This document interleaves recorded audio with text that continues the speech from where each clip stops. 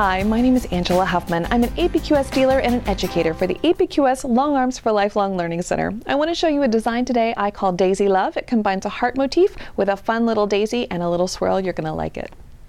The first thing I want to make is a little daisy, so I'm going to go into that almost a whole circle, and just before I complete the circle I'm going to stop and head back out with my daisy petals. I'm going to stop after 3. 1, 2, 3. On the third one I'm going to reach out almost that whole circle again, come on back and finalize that final petal of my daisy.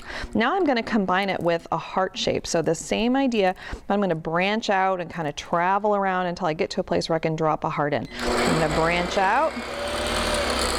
I'm going to almost a full circle. I'm going to stop until just before I complete the circle, and I'm going to head back down, and I'm going to complete the heart, and then I'm going to put another stem with almost a full circle on top and head back down, and now I'm ready for a daisy.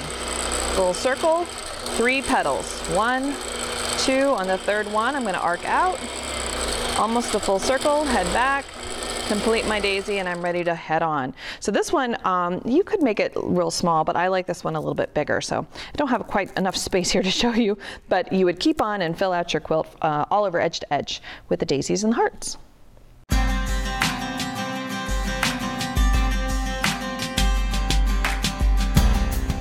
Thanks for watching. Be sure to subscribe to this YouTube channel so you're notified every time a new video is posted.